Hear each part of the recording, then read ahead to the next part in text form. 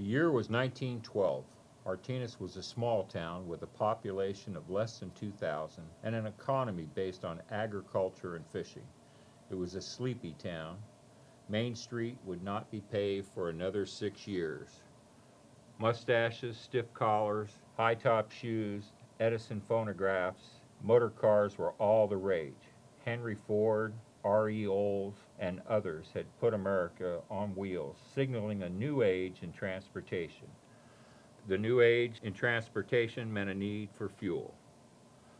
Shell decided to build its first refinery in the United States in Martinez, California. In October of 1913, Shell purchased 368 acres adjoining an existing terminal for $144,000 and began construction. Teams of horses sculpted many of the steep Martinez hills in preparation for the refinery building. Plenty of handwork was required in digging foundations for the refinery process unit. Industry was booming in the area, and there was not enough local residents to staff operations. New people moved into the area, and housing was in short supply. Shell built houses for staff on the hills above Escobar Street. Later, they would build homes in the Brown Street area. Real estate men and local landowners combined to open new residential tracts, including the first subdivision in Martinez, just west of downtown. Operations and maintenance people were needed. People had done construction and showed an interest were offered jobs. The refinery had over 600 employees. Less than 12 months after construction was started, test runs were done. The refinery was running 20,000 barrels a day, which was a sizable operation for 1916. In this picture of the Shell wharf, barrels of oil can be seen alongside sailing ships. The next few years at the refinery passed with additional units being built as operations expanded. World War I began and ended. Charles Lindbergh made the first transatlantic flight, and on October 20th, 1929, the stock market crashed, plunging the country into a devastating depression. Martinez was changed too. In 1930, the railroad bridge between Martinez and Benicia was opened. New stores, even a library sprang up in the downtown area. But these days would soon end. War was once again on the horizon.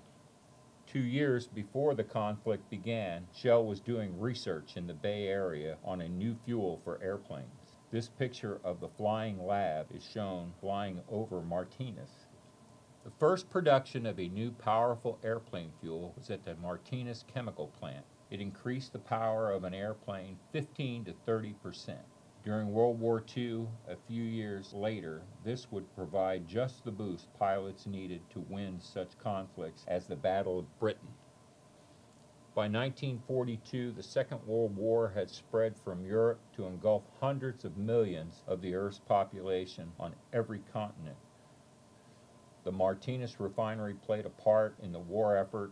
Along with aviation fuel, Martinez manufactured specialty lubricants that were widely used in the effort.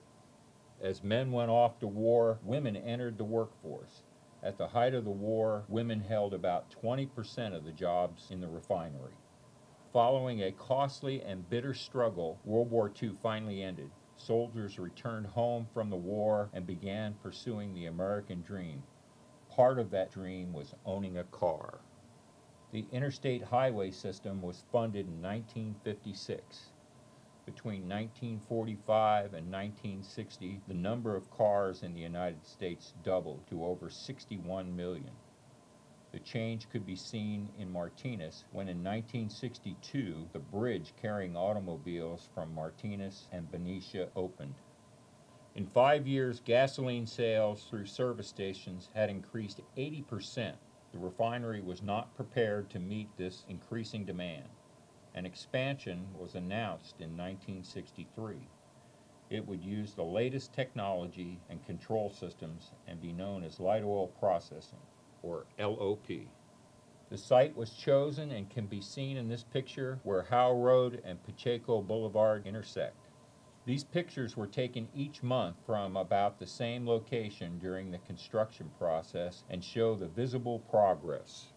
Over 2 million cubic yards of soil was moved as part of the site preparation. Vessels were lifted, the largest being a 480-ton reactor over 100 feet in the air.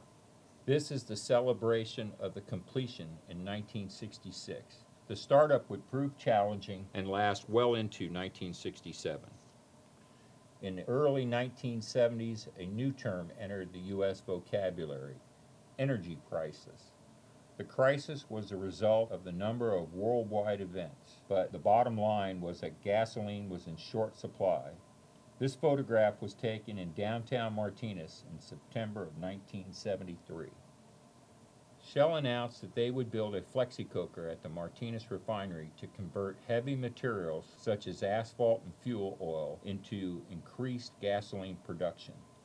The units would be known as OPSIN. Construction began and the units were started up and running in 1983. But less than 10 years later, plans were made for another major project at the refinery. In response to growing concerns about air quality, federal and state regulators developed new standards for fuel. The Clean Fuel Projects kicked off in 1990 to meet this challenge. In this picture, a 100-acre clean fuel site is prepared for construction. The construction project took 3 years and cost $1.2 billion. The completed processing units came online in November of 1996. The Clean Fuels Project was the last major project completed at the refinery, but smaller updates and upgrades continue, such as in 2010, modernization of the cat cracker. A lot of things have changed in the last 100 years. Technology, fashion, the world order, society, and frankly, Shell's attitude about our community. 100 years ago, the attitude was that the community was lucky to have Shell decide to build a refinery here. Now we know we are only here because the community allows us to stay. We can expect a lot of things to change in the years to come, and these things we cannot even begin to imagine. But the one thing that will not change is our commitment to being the very best of neighbors.